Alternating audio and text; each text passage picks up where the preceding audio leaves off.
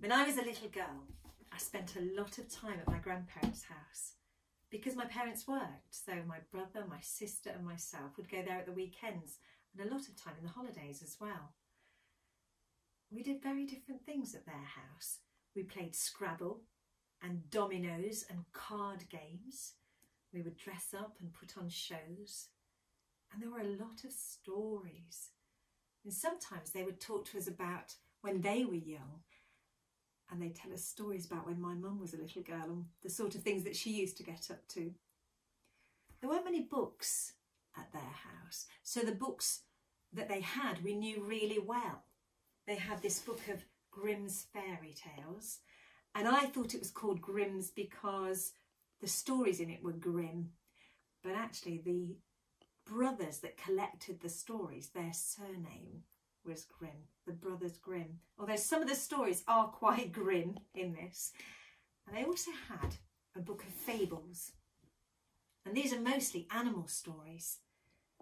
And sometimes my Nana would read these to us, and sometimes she would just tell the stories in her own words and change bits and add little things and name some of the animals after us.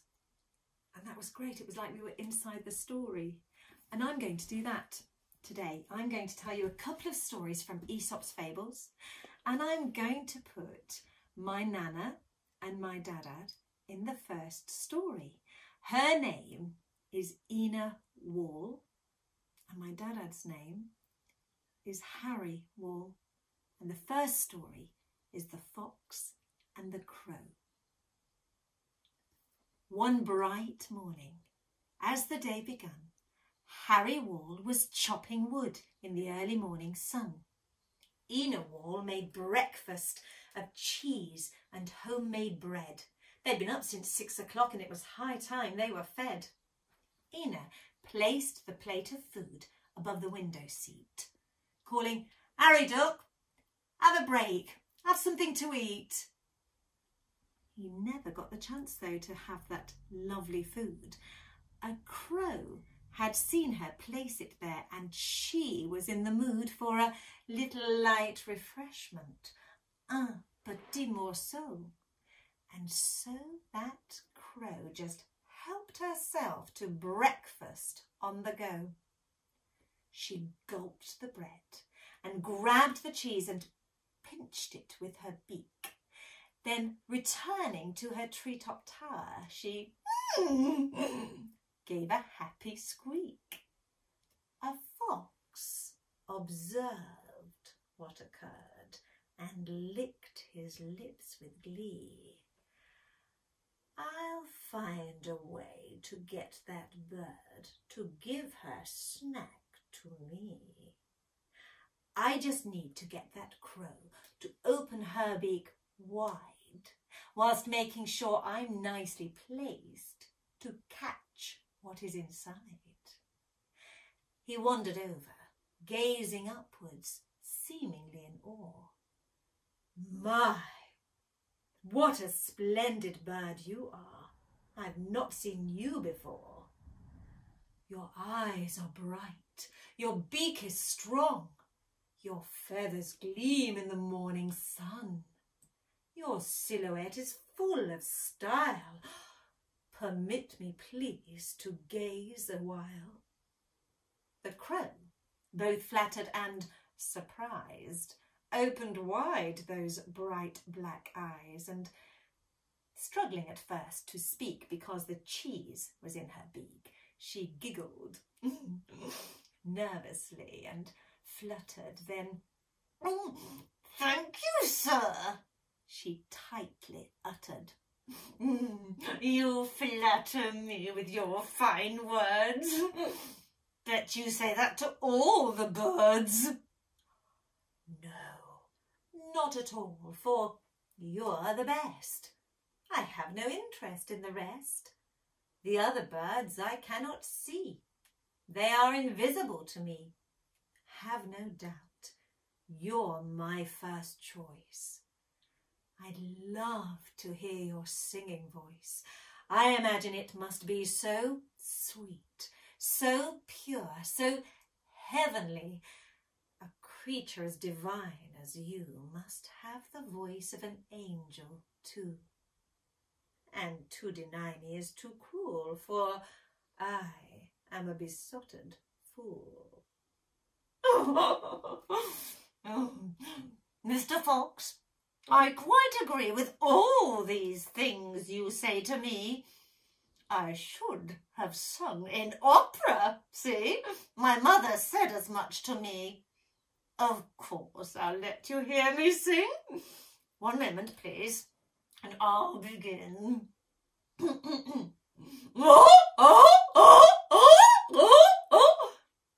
Out fell the cheese and tumbled down to where Fox waited on the ground. His jaws went snap.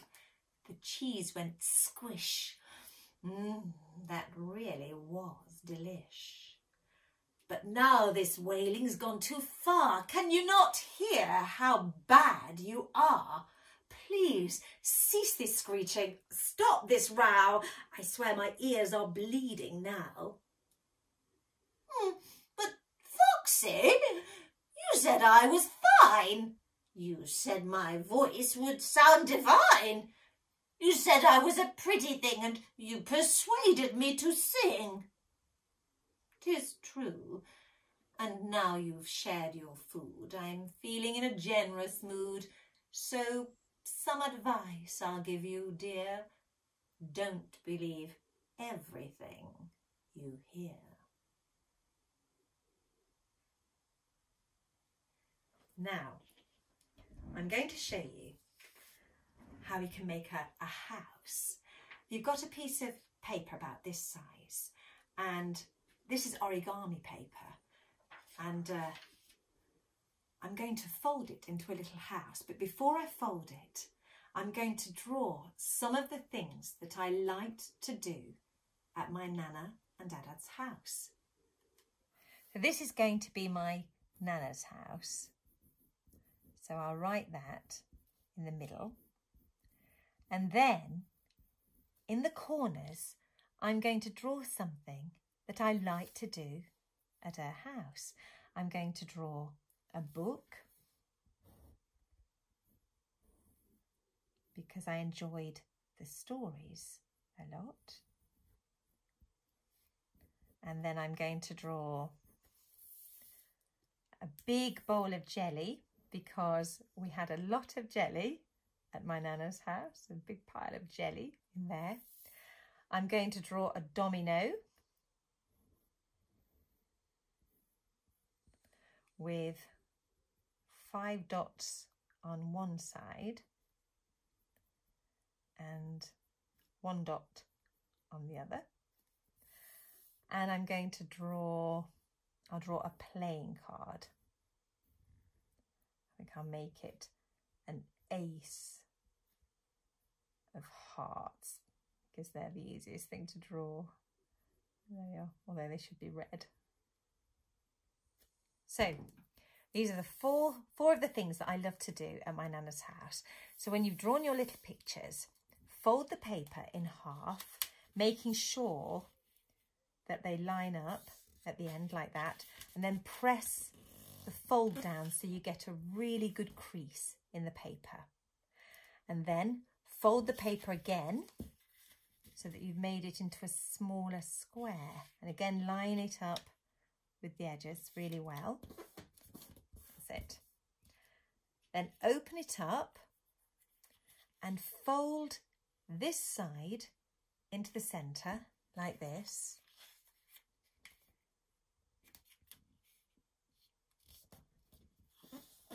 And then take this side and fold it in so that they meet in the middle.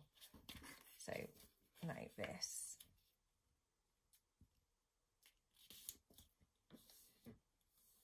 Okay, and now we're going to open up one side, and with that sticking up in the air like that, just prise it apart and fold that crease there along the line underneath it and squash it down, and that makes a roof on the house. And you can see the jelly and the book.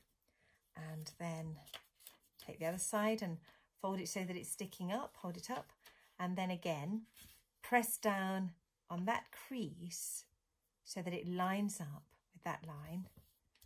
And you have another little roof, and really press the creases well. And then you can stand it up.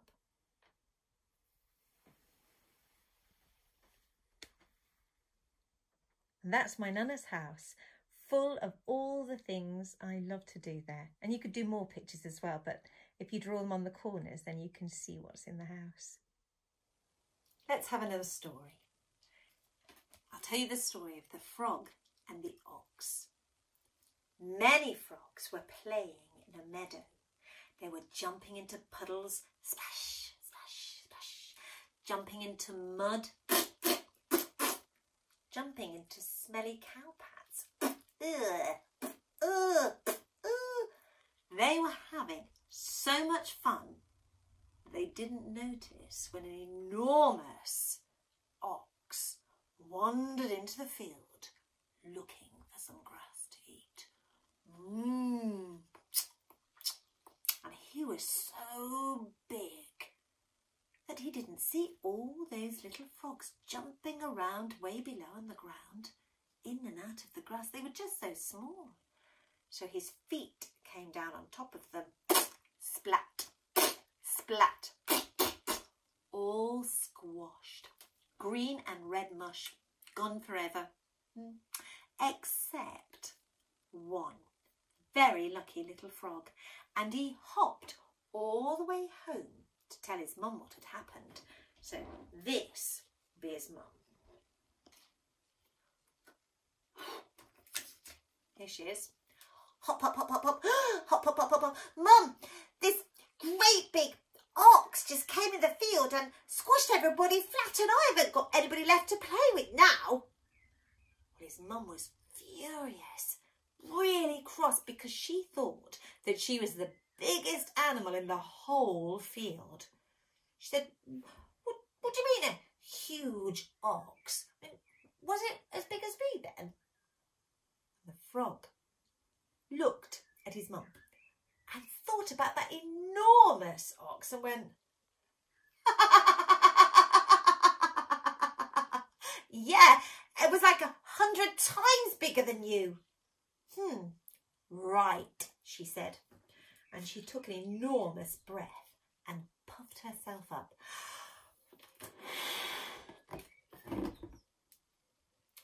Was it as big as me now then? She said.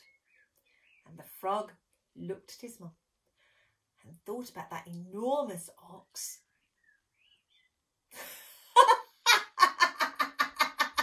Yeah, it was 80 times bigger than you. Right, she said again, and she puffed herself up even more.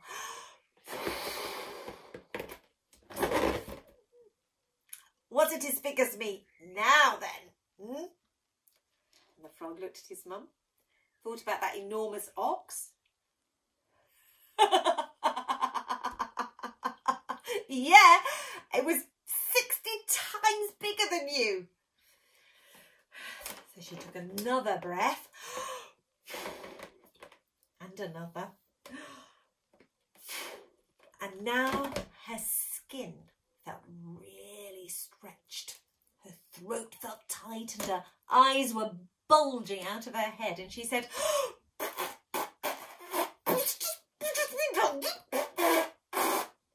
and the frog looked at his mum. I thought about that enormous ox, and he said, yeah, still 50 times bigger. Right, she said. She took another breath and suddenly exploded all over the field. And the little frog went, ugh, yuck, and then he said, I am never going to try and look bigger than I really am. I'm Nicky Rafferty. Thank you for joining me and listening to my stories from Nana's house. You can find us on Facebook at Nottstopping Festival,